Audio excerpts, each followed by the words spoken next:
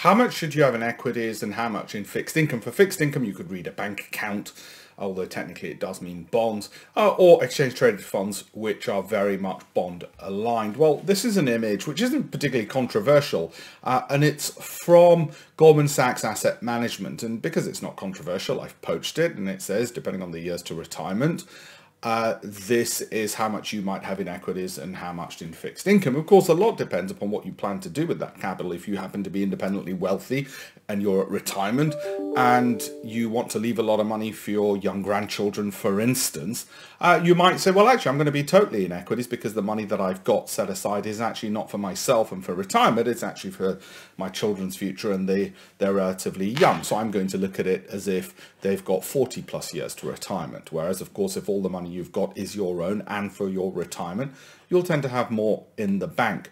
And that's, as I say, none of this is particularly controversial. One of the reasons why going into retirement you have more in the bank and in cash or in fixed income with low volatility, make sure it's low volatility, is because of what happened, for instance, last February, where the markets fell 20% within a month.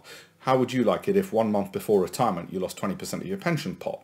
That's why investment is always said to carry risks, and you want to have bank accounts. Even the mighty Microsoft fell some 20-odd%. Again, I'm probably teaching very much the basics for most of you, but I just thought I'd share that just so you get a bigger perspective on what the point of investing is and how much should be set aside for retirement.